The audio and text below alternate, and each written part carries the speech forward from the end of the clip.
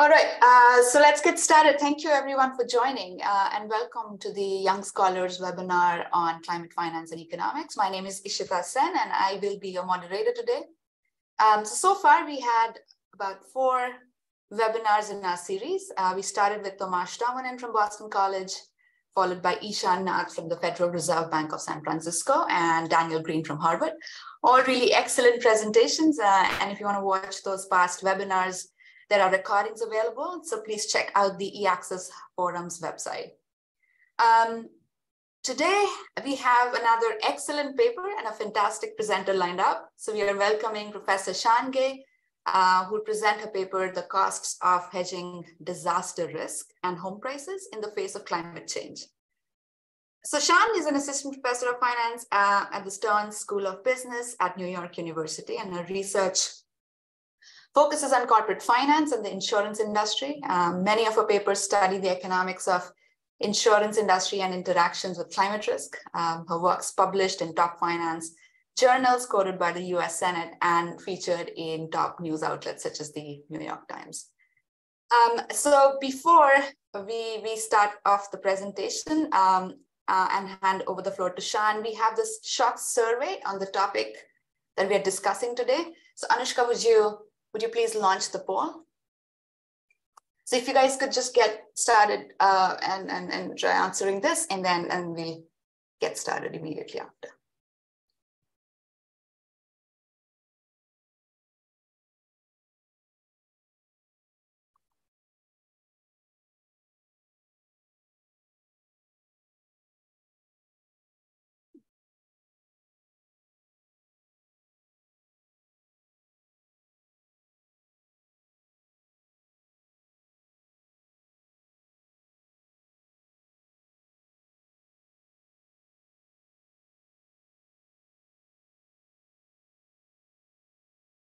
All right, so Anushka, would we have? Yeah, so what happens to the prices of affected homes? 67% of us thinks it would go down. Will the effect be larger for homes exposed to sea level rise?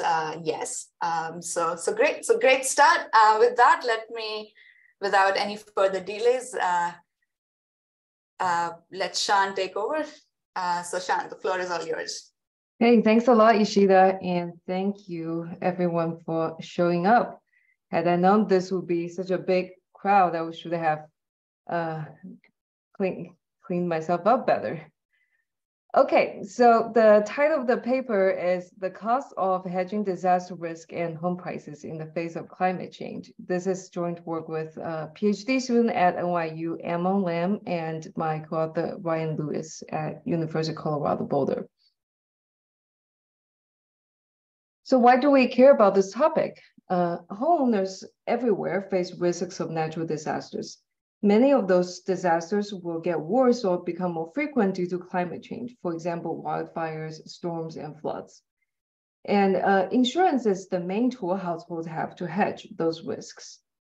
And flood risk is particularly important in the US. There are more than 15 million homes that are exposed to flood risk. So that's more than 10% of the houses in the US. And households mitigate flood risk through flood insurance provided by the National Flood Insurance Program. So this is a government program and it's dominating the market. So it makes up more than 95% of the market. And this pricing, because it's a government program, it becomes a debated policy issue.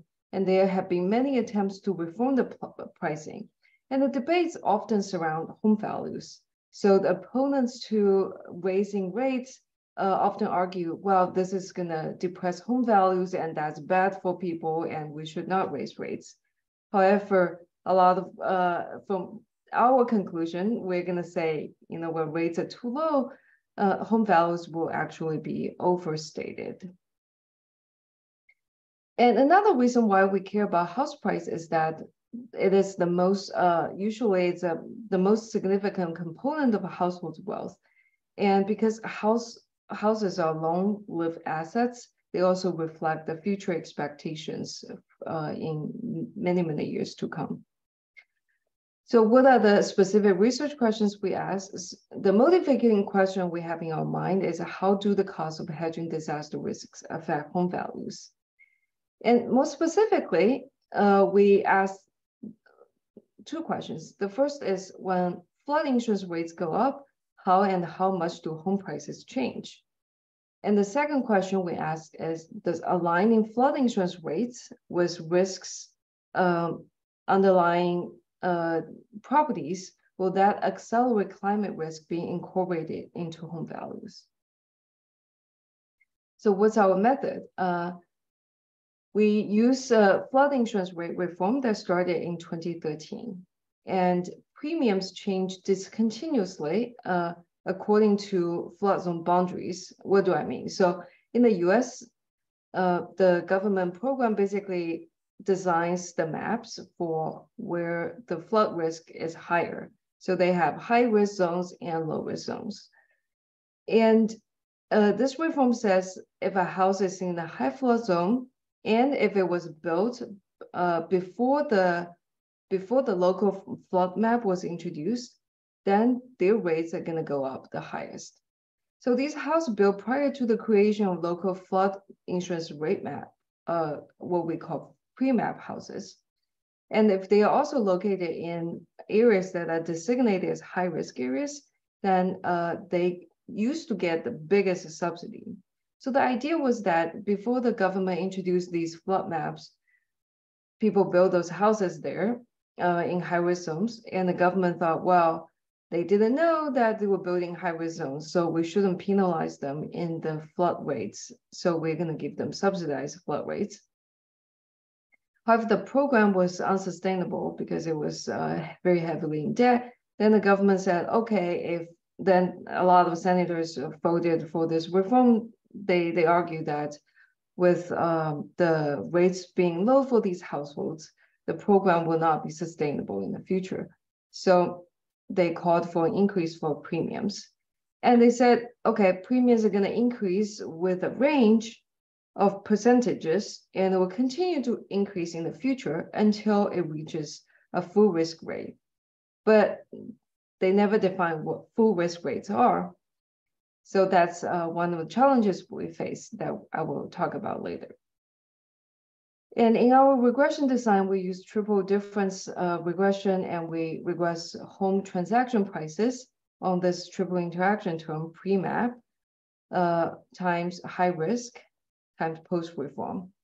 And we introduce a lot of granular fixed effects to try to get a clean estimate of the causal effect of this flood insurance rate reform.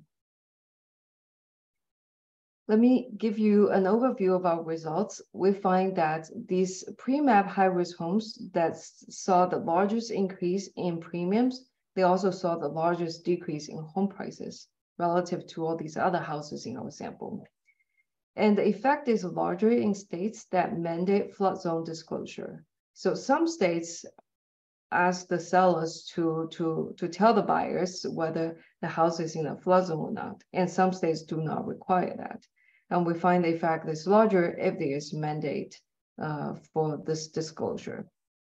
And we also find that the effect is larger if the a home is exposed to sea level rise risk. And we argued that for the houses that are exposed to sea level rise risk, insurance rates potentially trigger people to update the costs associated with future risk. So on one hand, when people see the flood insurance rates go up, they may think, well, these insurance rates will continue to increase in the future, which was what the reform said it's going to do. And they may also be thinking, well, now that flood insurance rates are more expensive, I really want to reevaluate how much flood insurance coverage I want. So they assess their risk more carefully. And this reevaluation may lead people to realize, or they may update their actual flood risk exposure in the long term, that because these sea level rise risk will not manifest until maybe 50 or 80 years later.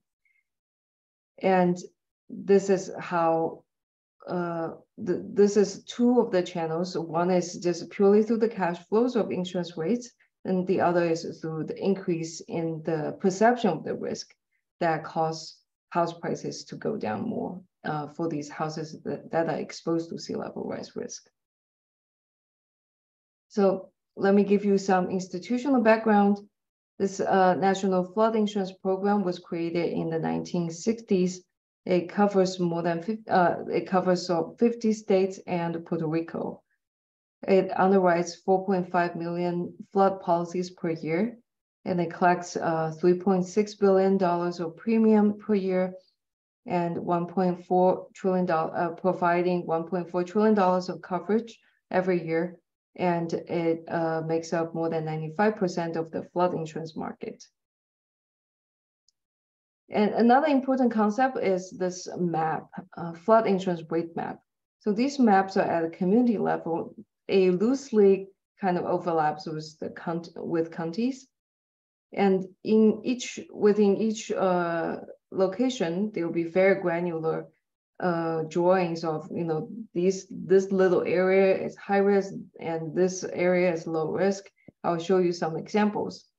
And most maps were established between 1975 and 1990. So we call a house to be pre-map house if it was built before the local map was drawn. And another important concept is risk zones. So for our paper, what matters is high risk zone versus low risk zone. Even though within high risk zone, there are actually many different zones, but for the pricing purpose, those different zones all have the same price. And that's these risk zones are defined by National Flood Insurance Program.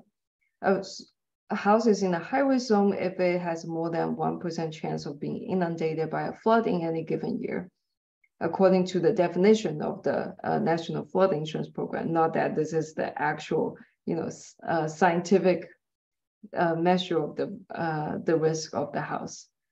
And if a house is located in a high risk area, then they are mandated to buy flood insurance if the house also gets a mortgage that's federally backed.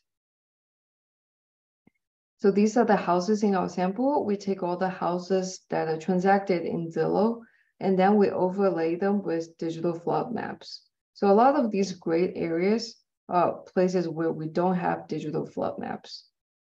And these warmer colors, the red and purple, they are high-risk houses. And the green and yellow are the low-risk houses. So as you can see, there are a lot of high-risk houses in Florida and on the West Coast. But of course, they are also scattered everywhere else. Here. So let's zoom into a sample area. So this is the Tampa Bay area in Florida.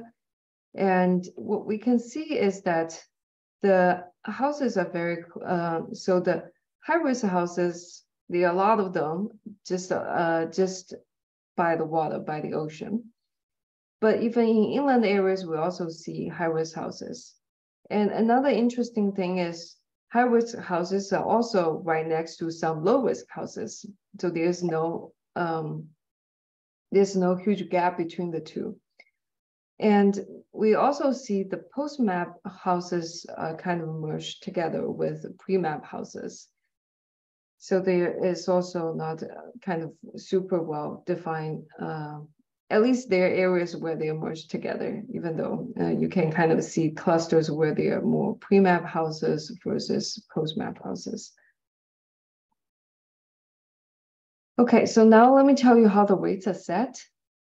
First, the insurance rates are set by the risk zone, whether the house is in a high risk zone or low risk zone. And the second important thing is whether the house was built before a map was drawn, the local map was drawn. So whether the house was a pre-map house or post-map house. And the third important thing is the elevation relative to potential flood depth.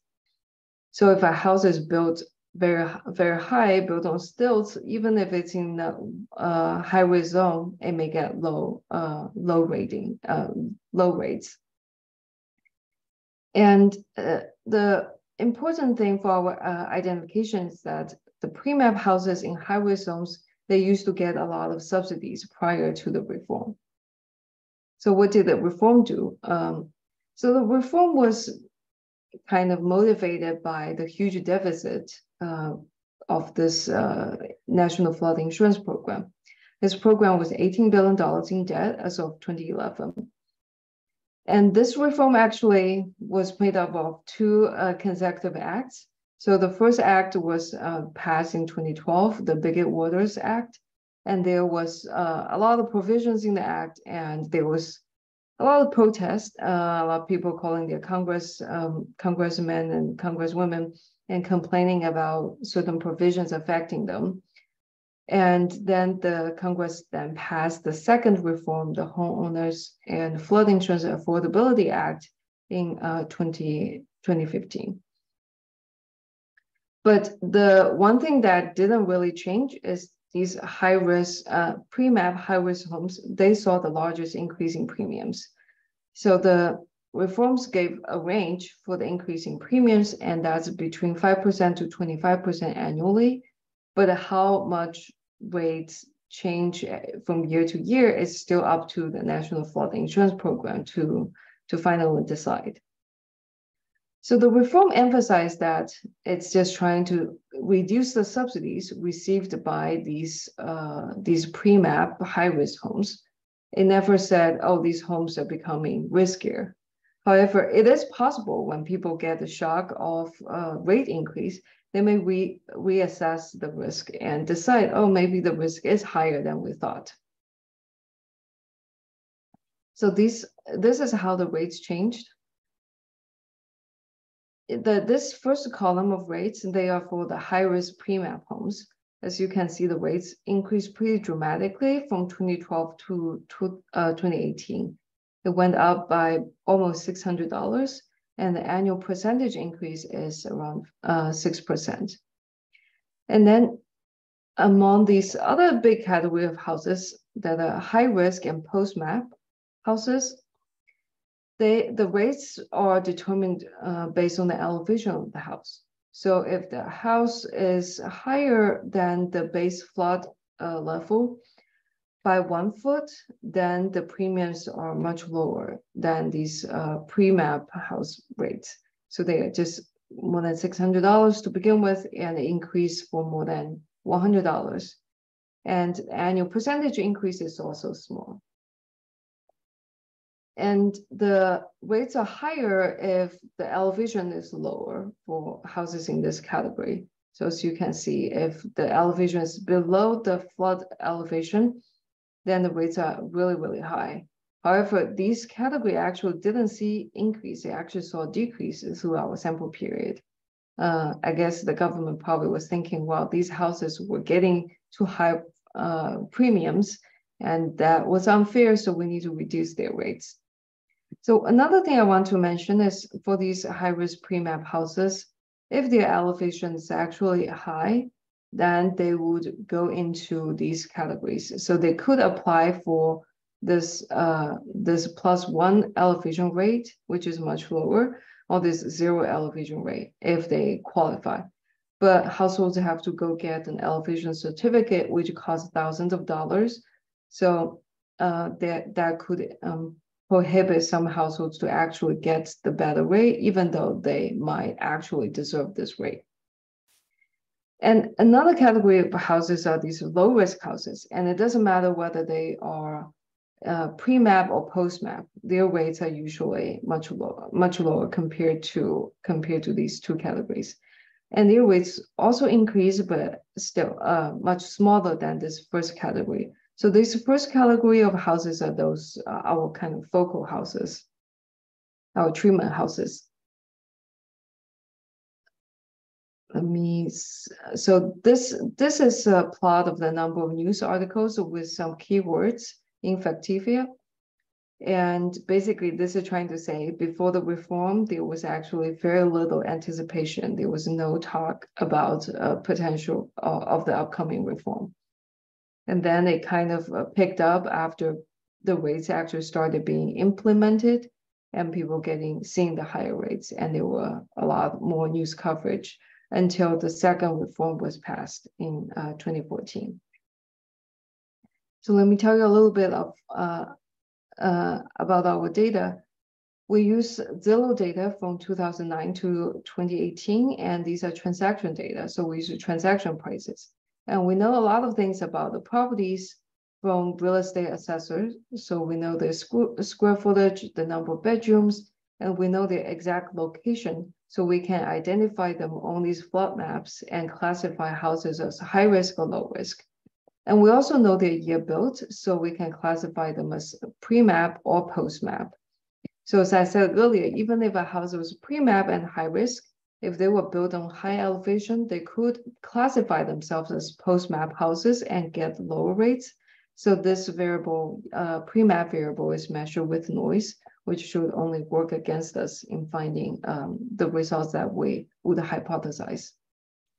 So this is our main regression. We look at how log of price is a function of this triple interaction term, high risk times pre-map times post-reform.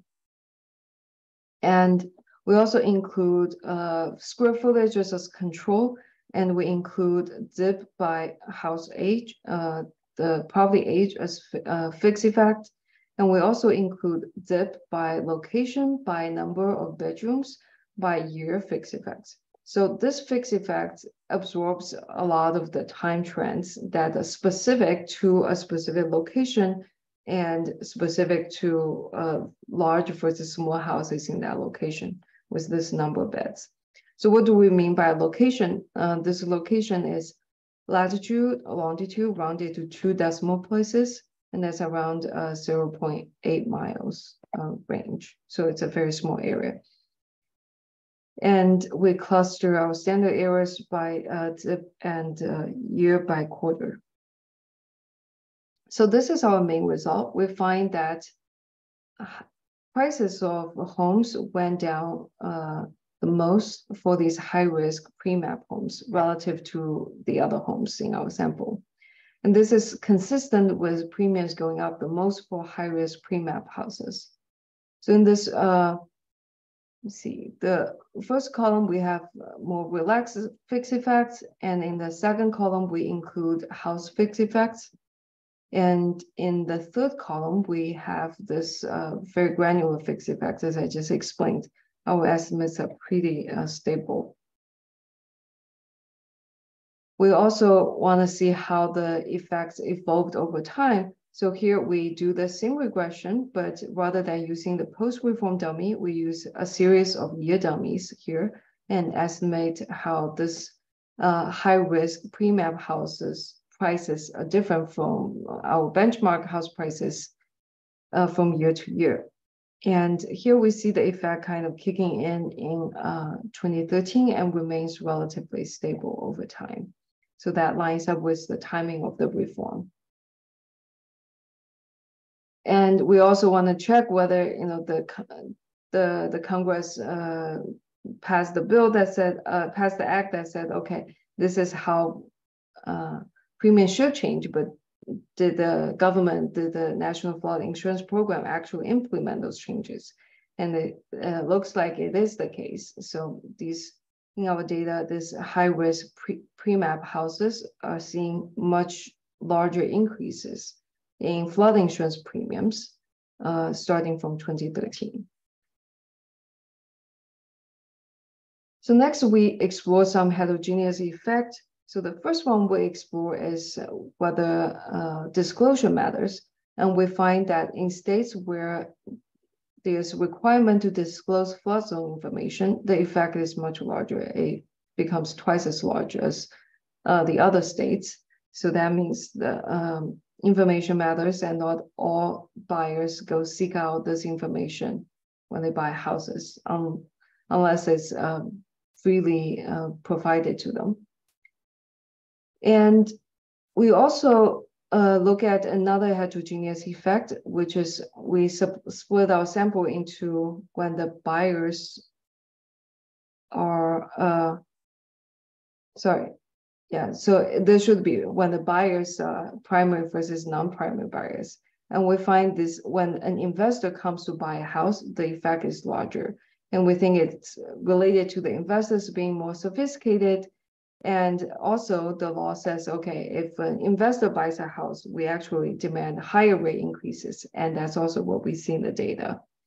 So higher rate increases also probably leads to this higher price discounts on these category of houses. So we have some alternative explanations that you may be thinking. Maybe you think, well, these pre-map homes are potentially more exposed to certain risks. For example, sea level rise risk, and especially so in high-risk zones. And these risks, according to some other papers, began to be priced into home values around 2013. And we have some counter evidence against this concern. We find that with our fixed effects, the risks, many risks related to current and future flooding is similar between pre-map and post-map houses. And this difference between pre-map and post-map houses is also similar between high and low risk zones.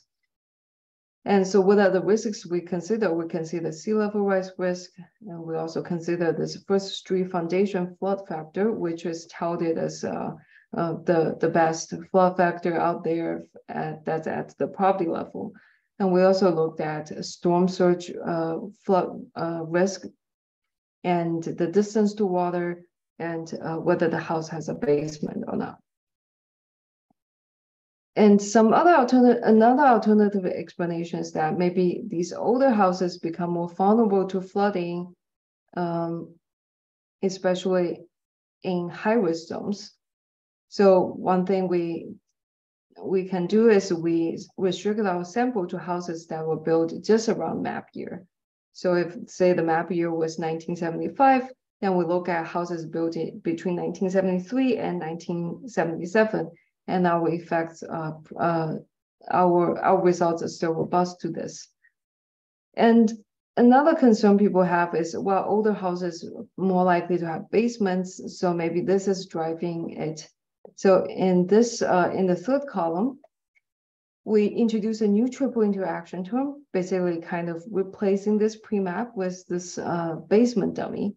And we find that this new interaction term did not take away our main effect. So our main results are still pretty robust.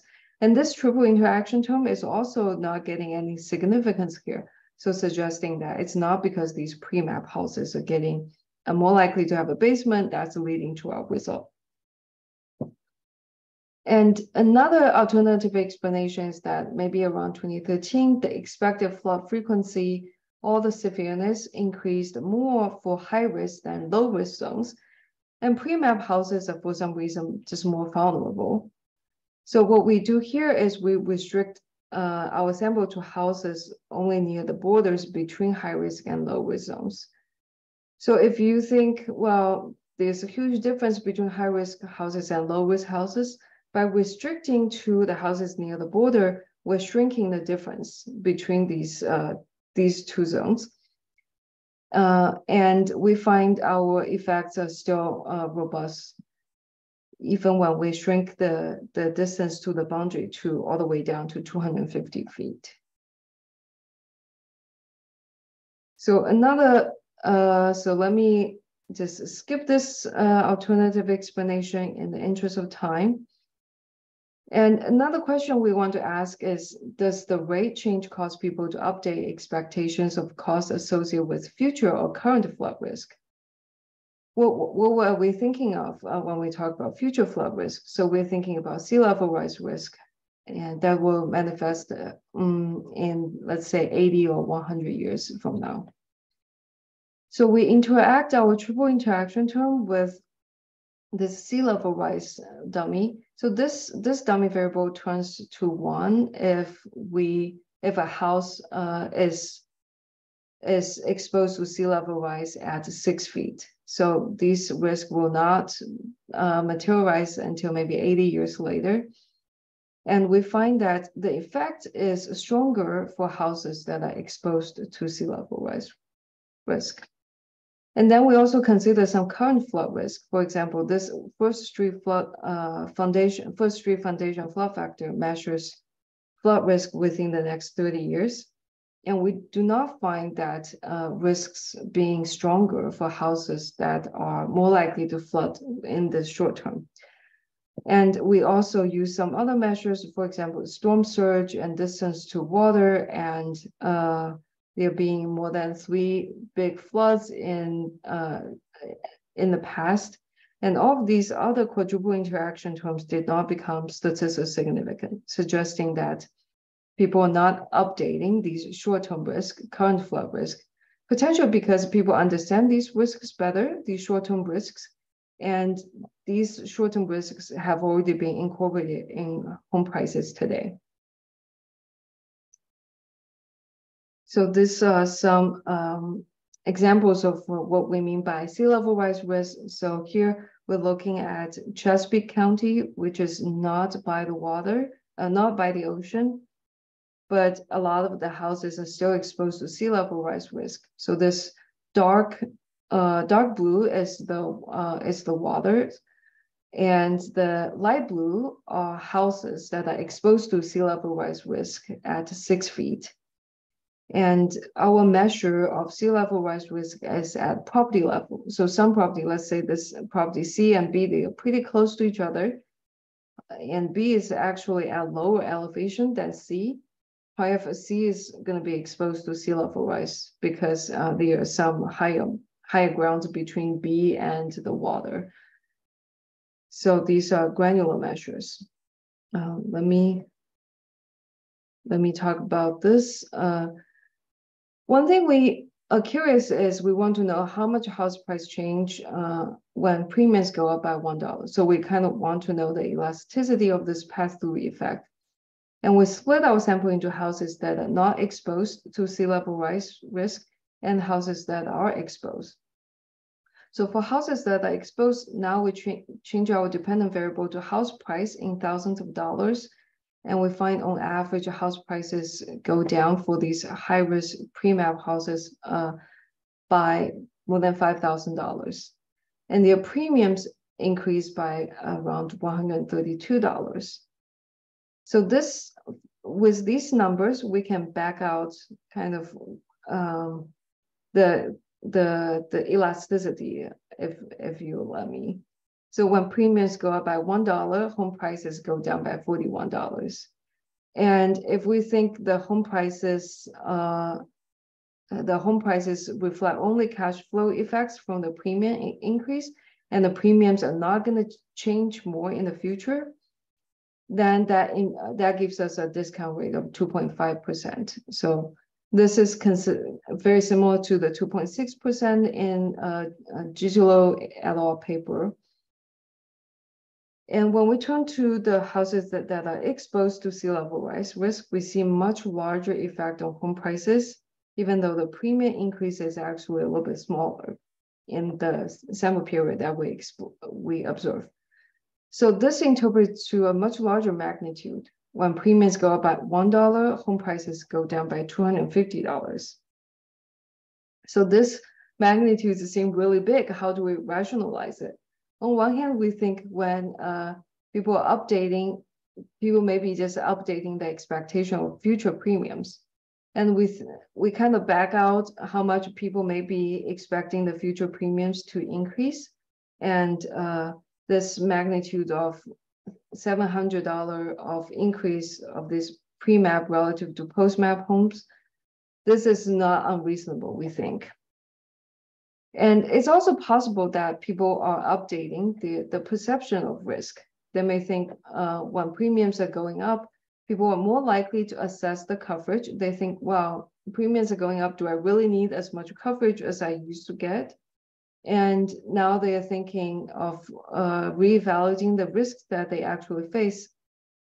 And that may cause them to update the perception of risk. And they actually think, well, my risk is, the risk of these houses are pretty high, so the value of those houses actually go down. And this could also be consistent with the idea of a salient shock. When premiums go up and people get this salient shock and they go revalue their risks and realize their risks are actually higher than they thought. So another thing we want to test is whether people's opinion towards climate change matters. So climate change believers may have higher expectations of future flood insurance rates if there are no subsidy compared to non-believers, because climate change believers may think, well, in the future, there's going to be a lot more floods. And as subsidies will phase out for these pre-map high-risk homes, these climate change believers will make larger updates on the expected premiums for these homes than non-believers. And the flood insurance premium effect should be larger in places where more people believe in climate change. So we use the Yale Climate Opinion Survey at county level, and we classify counties as more worried, these warmer colors, more worried if they have a percentage of people, adults who are worried about global warming higher than the median. And the other counties is less worried. So here we find that in the more worried counties, we get larger effect, both as a baseline, as well as for the houses that are exposed to sea level rise. So this is consistent with our prediction earlier. And we also try to evaluate whether people do any mitigation. And mitigation data is really hard to come by. We went through a lot of building permits data, and the permits that related to climate change or flood mitigation is just really, really rare. And then we turn to rebuilding activity. We think, oh, it's possible when premiums go up, people may rebuild more. One way this may happen is that by rebuilding to a higher elevation, people can lower their premiums, like I mentioned earlier. And another reason may be that people want to increase the flood resilience of their house and decrease damage as they decrease their coverage when premiums become more expensive. And we look at the entire sample, we don't really see much. We don't really see high-risk pre-map houses changing their rebuilding activities very much. And we look at houses that are not exposed to sea level rise. And again, if anything, the activities actually go down. But for the houses that are exposed to sea level rise, we do see a weak increase in their rebuilding activity. And this could be because our data is too noisy, we can't really pin down this rebuilding activity. But it could also be that these price impacts that we talked about earlier, even for the houses that are exposed to sea level rise, it's $20-something thousand, it may not justify the very costly rebuilding. So this flood insurance rate change may not have enough incentive financially to cause households to rebuild the houses to mitigate risks. And we also look at whether there is any effect on transaction probability on the liquidity of houses that are affected. So here we have whether houses being transacted on the left-hand side and our triple interaction terms on the right-hand side. And we see a small decrease in 2014 in terms of transaction probability. That could be because there's a lot of policy uncertainty. People didn't know whether there was going to be a further law changes that affect flood insurance rates until the second act was passed in 2014. And then the rates, the transaction probability picked it back up again. Okay, so let me conclude. In this paper, we find that when flood insurance premiums go up, that leads to a decrease in home prices. And we find that effect is larger in states that mandate flood insurance disclosure and for homes that are exposed to sea level rise risk. And as climate change worsens, the cost of insuring against physical risk can decrease asset value if these assets are exposed to these climate-related risks. And we also think our paper has implications on flood insurance rate setting, as well as private insurance rate setting regulation, for example, wildfire and other homeowners insurance rates.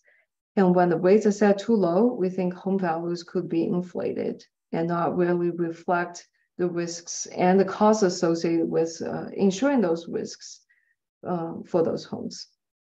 And more importantly, we think our paper highlight a channel that is insurance rate setting through which long-run climate risk can be incorporated into home values today. Okay, thank you. I look forward to the discussion. Well, great. Thank you so much, Shan, for a very interesting and very clear presentation. So let's open up for questions. If you have a question, please feel free to post it in the Q&A window, and I will post those questions to Shan. So we already have a few, Shan, and so if you don't want getting started. So Yehuda Klein asks actually two questions. So first question is, if a homeowner elevates his house above the flood level, how are rates affected? And especially how are rates also affected by houses that have been repeatedly flooded? Okay, so let me first answer the first question. If homeowners elevates their house, then they will get a lower premium. And the second question, if a house has been repeatedly flooded, yes, their premiums would go up. And the law change also said their premiums will go up by more. And in our data, we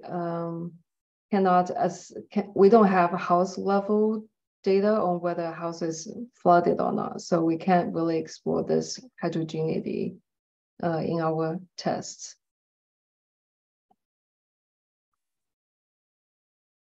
Great.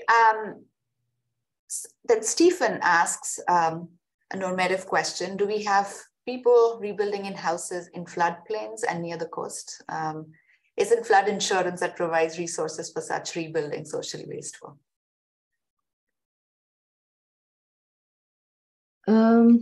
Yeah, that's a great question. That's kind of beyond the scope of our paper, but I think the policy design could potentially give people actually incentive to move away from their home, but people potentially attach a lot of non-monetary value to their home and where they live, and it's kind of really hard to answer this question in terms of welfare.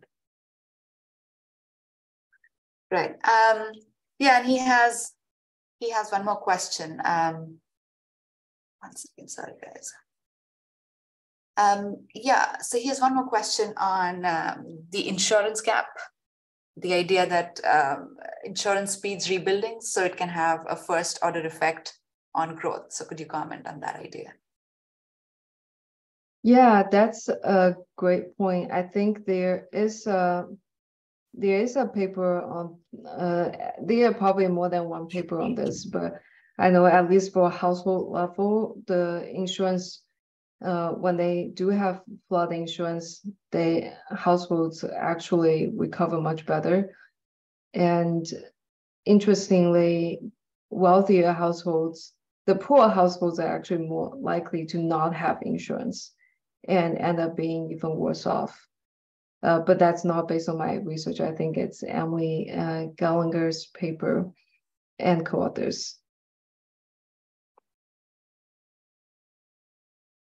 Great, thanks, Shan. So Mike has another question for you. So he's saying he's under the impression that for major federal emergencies declared events, the federal government essentially bails out households that are flooded or allow them to at least retroactively apply for coverage. So do you know how much of this is taking place and how problematic that may be for your estimates? Yeah, I actually am not aware that they can retroactively apply for coverage, but that's something I should check. And yes, households do get bailed out. So I guess that can affect take-up. So people may not buy flood insurance voluntarily when they should be buying. And that's something we have seen with the most recent hurricane in Florida. More than 1/3 of the houses are actually not insured while they should be. So I guess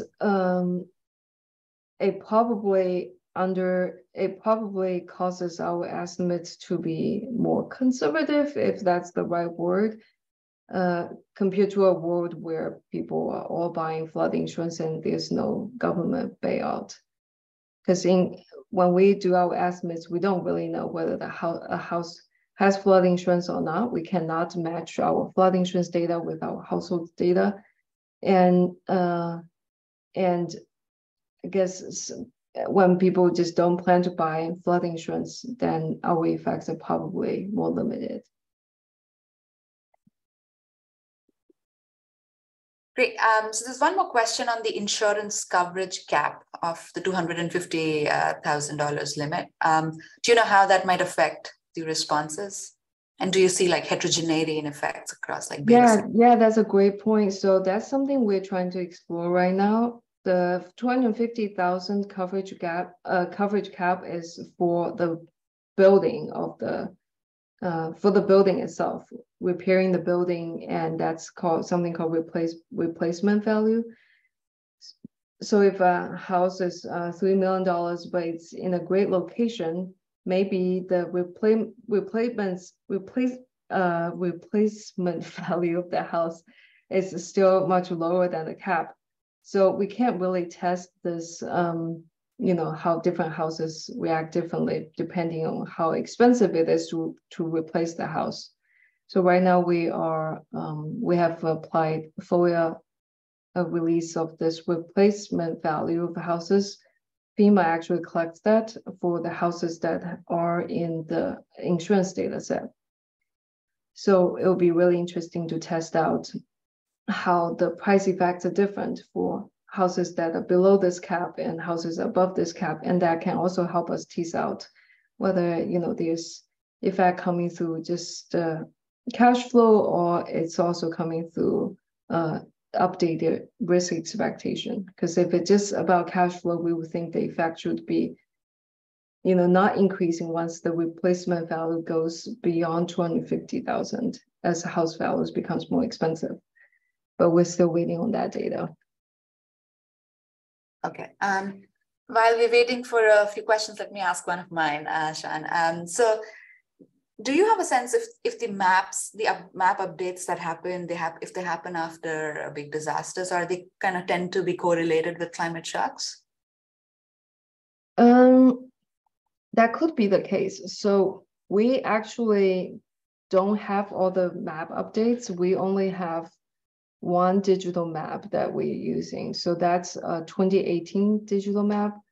And for some reason, the old FEMA wouldn't give us the old digital maps. They just said they are not available. Apparently they had them in the past. So our high risk versus low risk measure is also noisy for that reason. And with this noise in our X variable, it's potentially probably biasing our results towards zero. But yeah, it is an interesting question whether map updates after disasters. And I think they probably do. Right. And one more question I had, you showed this table at the beginning on the price increase for the different categories of in the data. So do you have a sense of what happens before 2012? Like, do you have an increase in prices that kind of mirror what you have post 2012, or is the rate of increase is much slower up until 2012? Yeah, so we do have the older data, and we have that so what matters to us is whether this, I guess I don't even know whether it matters to us, but we had this graph, how premiums changed for pre-map relative to, pre-map high-risk homes relative to other homes. And that increase there is a little bit increase, but it's much, much milder. And we think it's not because, people are anticipating this law change or FEMA was implementing some changes. Their rates are kind of idiosyncratic from year to year, how they change the rates. I see. Okay. Okay. Mike has one more question for you. So he's asking about the sea level rise variable that you're using. So when you're saying you're exposed to sea level rise, what exactly is this capturing? So is this a measure of inundated at a certain sea level rise increase, or based on some scientific projections, are you able to explore any variation related to this exposure measure? Yeah, so this exposure measure we use is just the dummy variable of 0 or 1 if a house is going to be inundated when sea level rises by 6 feet. And we could explore measures such as, we can also get the 3 feet measure and some other climate scenarios. And that'll be interesting to explore the variation. Yeah, the projections we're using are just those from NOAA. All right. So there's one more question on the institutional background, Shan. So Stephen's asking exactly how you use the insurance compensation that you get from the NFIP. So do you get compensation only for the structure or the land, and can you use this money to actually rebuild elsewhere? You get the compensation for the structure. So basically, I think the assumption is that the land cannot be damaged and it's only the structure that will be damaged. So you get compensated for repairing the structure. And I don't think if you rebuild elsewhere, you will get compensated. And I think if you rebuild, it's different from FEMA disaster loans. I think now FEMA disaster loans, I think, allow you to rebuild elsewhere.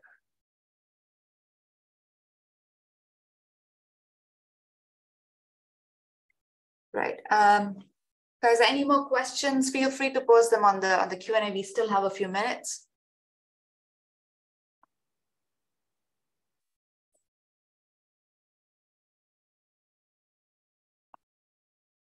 Okay, Shan, let me ask you one more. So these are great data. So on the house transactions, did you get a sense if some of these old houses, for these old houses, the transactions are like, I'm guessing like are fairly illiquid. So do you observe these transaction prices with as much frequency as you do for like some of the newer houses? That's an interesting question. Let me see. So we actually did test that. I guess we normalized it all to 0, the effect to 0 before the reform. So I don't have the raw numbers to say whether the older houses are more illiquid. Yeah, that's a great question. I should check on that. But to the extent we only use the transaction prices, I don't know whether, yeah, so the prices could have the illiquidity component. And we tested out through our sample period whether there's a change to the illiquidity of these treated homes. And we also only found lower illiquidity during 2013 and 2014. And for our price results, we also did a robustness test where we excluded those 2 years and found still very similar effects. So we think our results are potentially not driven by a decrease of liquidity for these houses, for these treated homes. Yeah, and then obviously you've got the time diff as well. So something has to change in 2013. Yeah, that's right. Yeah. Okay. Let me see if there are more questions.